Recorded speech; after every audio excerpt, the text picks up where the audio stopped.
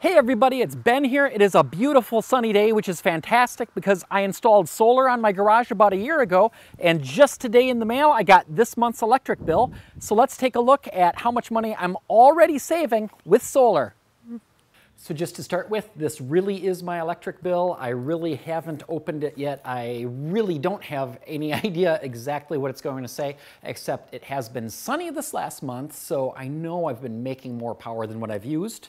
So let's open this up.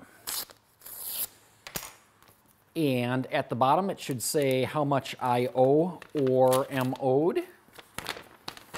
And that number is total current charges, $18.07 credit.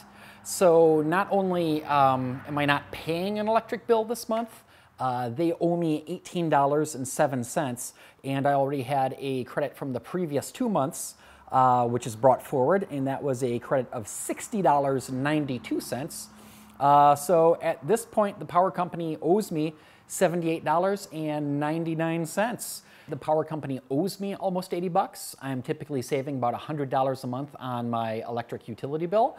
And if you want to learn how you can do the same, please check out 300mpg.org, where I've got some information about my solar garage. It is on track for about a 6.5-year simple economic return on investment for buying and installing the solar panels. So if you want to learn more about that, please check out 300mpg.org. And until next time, stay charged up